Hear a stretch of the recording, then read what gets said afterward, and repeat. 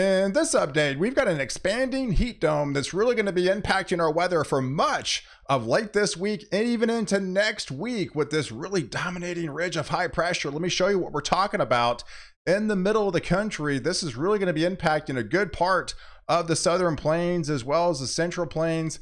And this is going to be extending and lifting northward into this weekend, going into next week, expanding into the upper Midwest region as well and bringing some of the hottest temperatures so far this summer. So let's break down the details for you in this update, kind of expand the view and show you what we're talking about.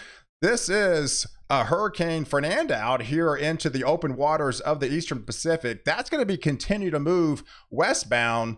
But we've got all these other systems trailing behind this one, and this is going to bring moisture into portions of the Southwest and even parts of California. They're going to actually get getting much needed rain and actually cooler conditions for you. Here we have a boundary across the middle of the country. That's going to set up shop across severe storms today and across portions of the east here, while we have these low pressure centers coming in and off of Canada, traversing across the Great Lakes that also brings some instability of the weather. But we also have this little tropical wave down here into the Caribbean. That's going to be lifting slowly, moving into the Gulf of Mexico and may play a part in the extended term. So let's talk about these details going forward and show you what we're talking about today. So here's the water vapor imagery. You've got the showers and thunderstorms. We had a fairly decent, significant cold front for August standards. There's a lot of dry air, and dry air cools quickly, but it also is going to heat up quickly. So for today, we do have a round of showers and thunderstorms. Even some severe storms are going to be highlighted across the eastern portions into the Carolinas, back into portions of Virginia. There are your cooler anomalies heading into tomorrow morning. Some of the coolest temperatures you've seen in likely a month for some of these areas into the south. Below average temperatures, which obviously you've been well above average, but like I mentioned, with this pocket of air, cooler air, it's also going to be heating up quickly as this ridge will be expanding in from the west. And then it's going to be rapidly changing in a big way. And where you're seeing below average temperatures, you're going to see in well above average temperatures, and sometimes, in some cases, some of the hottest temperatures, of the summer. So, because by the time we head into Thursday, things rapidly change around in a big way. This is your 850 temps up about 5,000 feet. So you got a lot of heat in the upper levels, and it's all going to be transferred down to the surface. And those hundreds are going to come back with a vengeance in a good part of Texas. They're going to be sneaking into Oklahoma as that cooler air will be shifting off. This ridge will slowly start to build in. Again, we've got these little vorticities up into our northern regions across Minnesota and cross portions of Wisconsin. That's going to bring some elevated rains across these regions, and still somewhat on the cooler side for you. You can actually see it on the vorticity map as we head into Thursday. We've got this little low pressure coming in, and that's going to be traversing east southeastward. That's going to bring in some instability across the northern features of Minnesota, across Wisconsin, through the upper PA of Michigan. And that was going to be impacted with some showers and thunderstorms. There we have the other system that's coming out of the Eastern Pacific.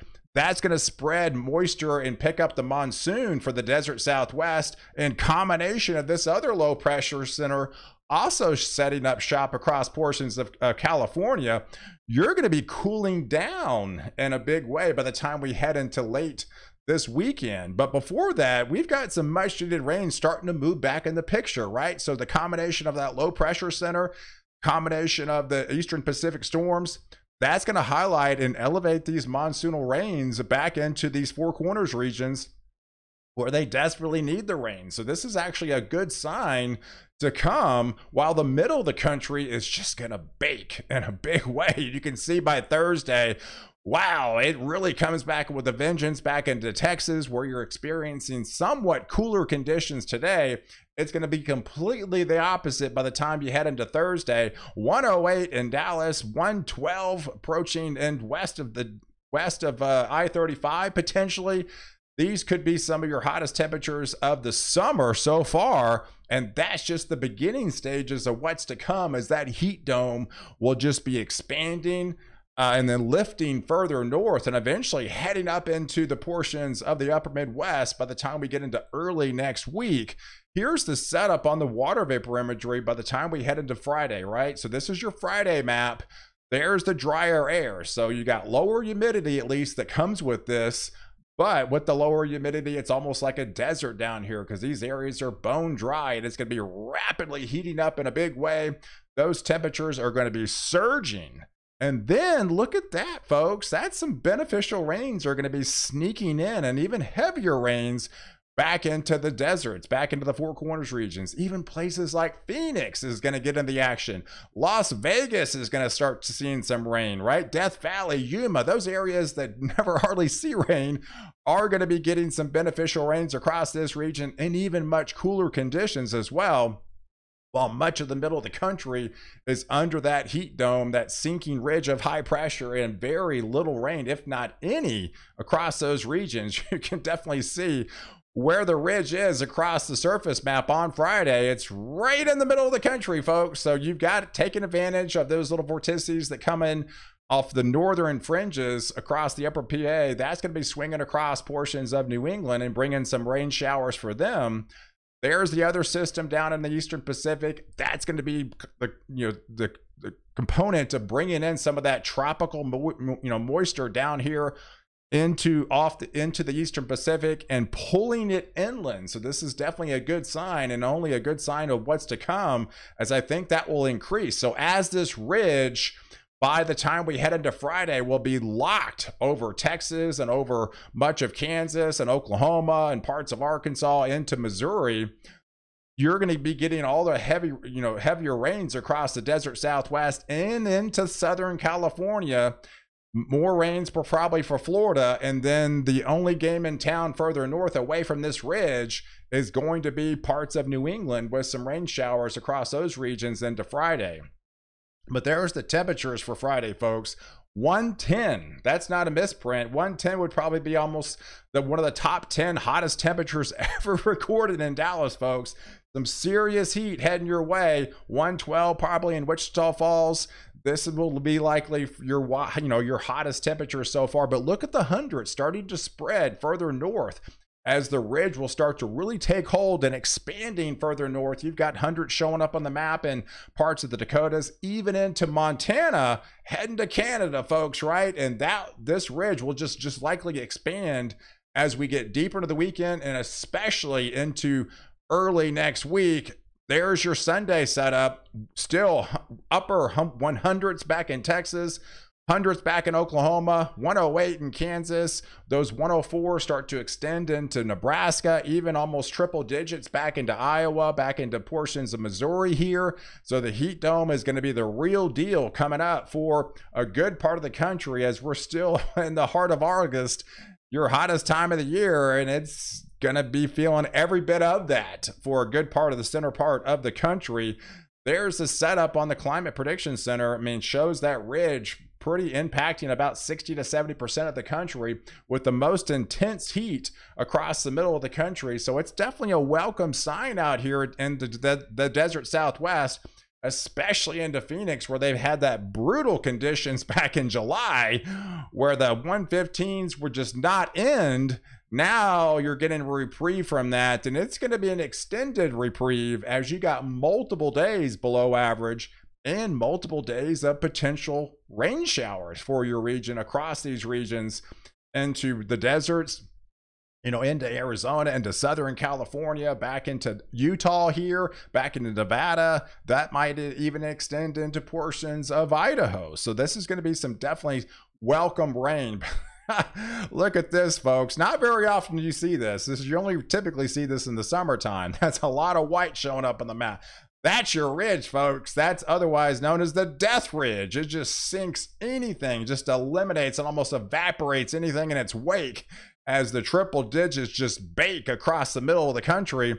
So the only instability is cross portions of Florida, where you're going to have these little tropical waves, still pretty moist down there back into Florida. But then you get the monsoonal rains, right? Look at the heavier rains extended into parts of the desert Southwest. And then you'll have these little vorticities that come across the northern fringes, elevating those showers and thunderstorms across the northern fringes of the upper PA. But if you zoom in and look at some of these, rainfall estimates for the next week, most of this doesn't start until late week. But hey, we're looking at almost 2 inches in Flagstaff, over 2 inches in Prescott. I mean, Phoenix, about an inch of rain. That's very welcome. They've had little to next to nothing really all summer long, really for the last 4 months. Yuma, these areas don't get much rain at all year. Maybe an inch of rain for those areas. Back into Las Vegas, about 2 inches. So this is definitely a good sign.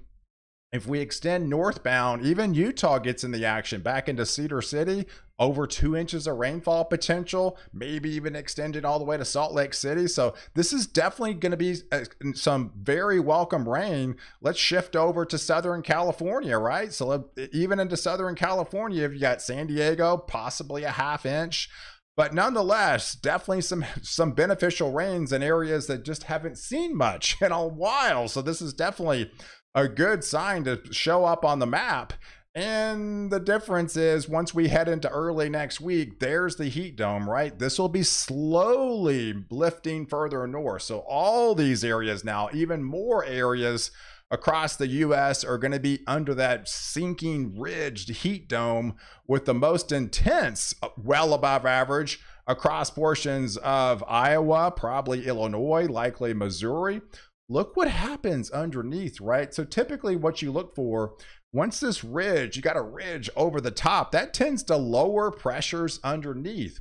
And we've had those little tropical waves out there into the Atlantic, and that one I showed you into the Caribbean. Well, by the time we head into late next week, right? We're talking maybe the middle of next week. We're talking 7 to 10 days out. This is a long ways, but if the ridge does lift further north up into Iowa and have the most intense heat, that's going to help lower the pressures underneath.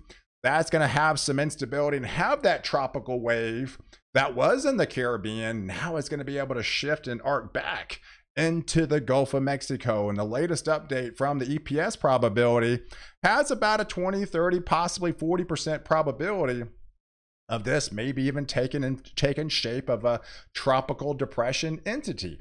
Even if it doesn't, there are some ensemble guidances starts to see more areas of low pressure. So typically you've got you got about 15 members here of the European model, about 30%, right? About 30%. Usually, typically you want about 40% if this thing is going to come to fruition. But it doesn't really have to, right? It doesn't really have to. They'll take any rain they can get down there into portions of Louisiana and into Texas. If you look at the drought map, I don't need to tell you, it hasn't rained hardly at anything all summer, right? So these are areas where that tropical wave could potentially hit back into Louisiana, back into far south Texas. These are areas in a severe drought, if not an extreme drought. This is definitely could be some much needed rain moving into those pictures into the extended term. This is likely beyond 7 days, maybe 10 days from now, with that weakness in the ridge over the top. And if it does come, we could be looking at potentially some heavier rains if that is able to sneak in across and these actually move inland, right? I mean, you got plenty warm waters down there in the Gulf of Mexico. You've got lowering of pressures, and it's likely going to be a slow moving with the ridge over the top. So it could be some heavier rains back into portions of southeast Texas, that maybe even extended into central Texas, probably South Texas.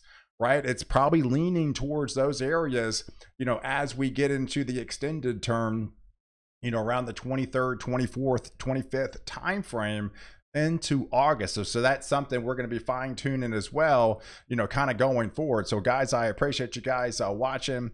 Do like this video, definitely hit the subscribe button and catch the next update where I protect you before and after storm.